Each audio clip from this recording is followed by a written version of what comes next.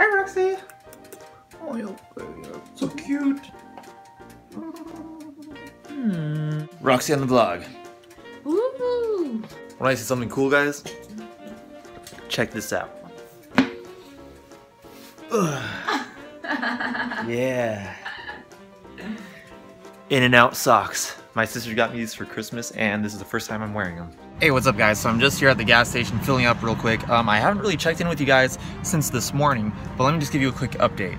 I spent the better part of my morning at the DMV, which, you know, I'm pretty sure we all feel the same about that. But I learned something pretty interesting today that I also think is like pretty stupid.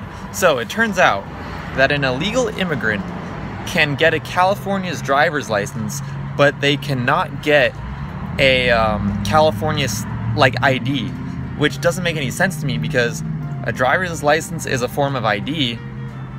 It actually gives you more privileges than a regular ID card. So why can an illegal immigrant get a driver's license but not an ID card? That doesn't make any sense. You'd think that the government would want everyone to have an ID. I don't get it, guys. It's kind of weird. Oh, almost ready, guys. Yeah, that's just like, it's just idiocracy if you ask me. And while I'm on the subject of talking about things that I've just found out, just like I actually found this out like a while ago. I don't think I ever mentioned it in my vlog. But get this, guys. If a police officer ever asks to look at your phone for whatever reason, a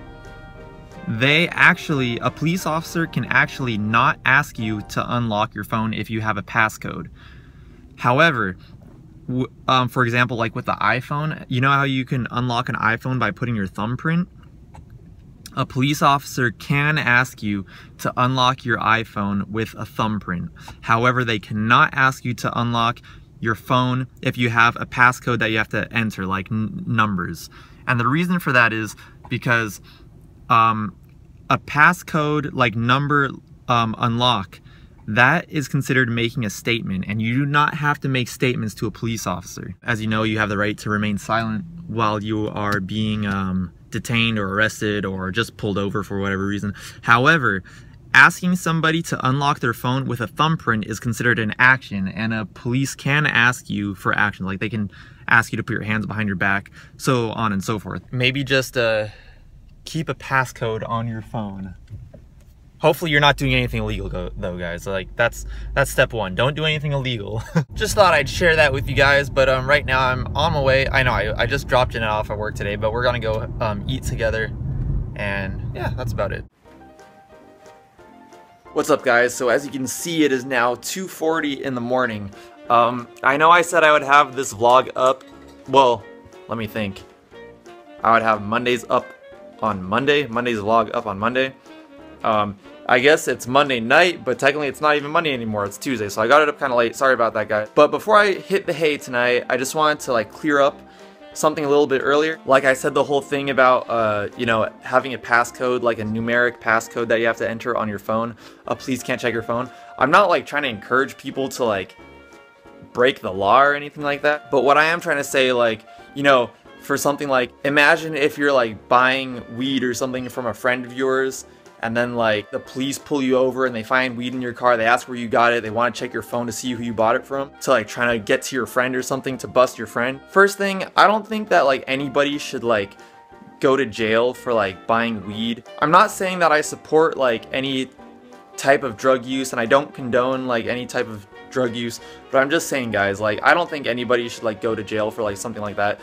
And so if you're someone who's involved in some sort of like practice like that, like, keep a numeric passcode on your phone. Don't do the fingerprint one.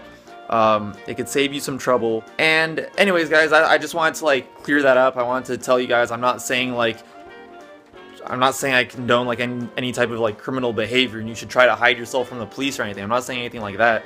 I'm just saying, like, you know, for petty stuff that can get you into trouble, you know, I think it's a good thing to keep a numeric passcode on your phone. Not that I like, honestly, like, I technically don't need to use a numeric passcode on my phone. Like, I'm not worried about getting in trouble by the police or anything like that. I just don't like 100% like feel like the fingerprint thing works all the time, and it's easier just to like enter a code, I feel like. Anyways, guys, I will go ahead and I'll talk to you guys tomorrow. Peace. Good night. Hey, what's up, guys? How's it going? It's already Tuesday morning. I'm just gonna head up to have some breakfast right now. Check it out. It was raining pretty much like all night. I didn't actually get to sleep last night until like pretty close to like 4 a.m. because I really wanted to get like the vlog up before I went to sleep because I was already like kind of late getting it up anyway. But geez, guys, I was like having the weirdest dreams last night. I'm like almost kind of glad I don't remember them because they were just like really weird, and I'd probably be in like a weird mood if I like anyways, yeah, it's been kind of happening with me lately. Like 2 nights ago, I think it was. Whoa, check out how full the pool is. It's like almost all the way up.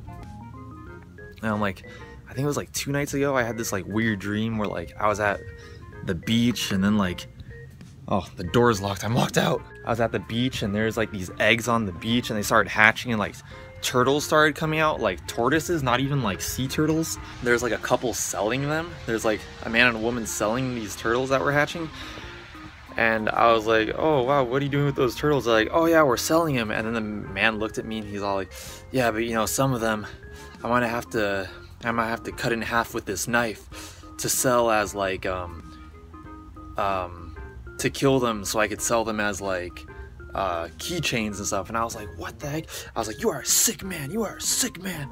Man, it was a it was a weird dream. That wasn't even the whole thing, but I mean, that's like the part that I remember like most vividly.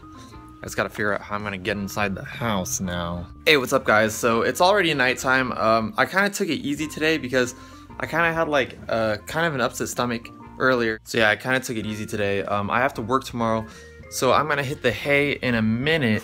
Before I go to bed, I just want to show you this. Check out these socks my friend Leslie got me. These ones have like dogs on them. These ones have stripes. She got me these for Christmas and I haven't worn them yet, but I think I will wear them soon. These ones have little foxes on them. Too cool, guys, too cool. Anyways, guys, I'm just about to hit the hay and yeah, I was just kind of reminiscing a little more about this past weekend. And if you haven't seen it yet, check out my vlog that I uploaded, the last vlog that I uploaded, which was the wedding that I attended last weekend. And I was just thinking to myself how nice it is to see like 2 people, like my 2 friends, Megan and Eamon, who got married, and like they have like a real thing, you know?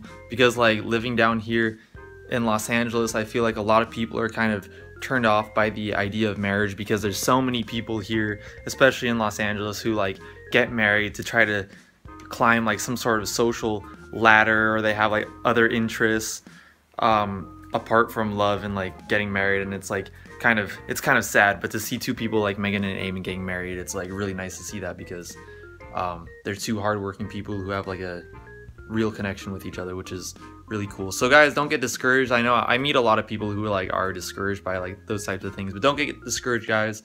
There are good people out there who are looking for something real. Anyways, guys, that's what I'm gonna leave it at today. Thank you for watching today's vlog. If you can go ahead and give this video a thumbs up, I'd really appreciate it. That really helps out the ranking of my videos. And check out my other vlogs if you have not seen my other vlogs. All right, I'll talk tomorrow, guys. Or not? Yeah, I'll be uploading again on Friday. All right, peace, guys. Good night.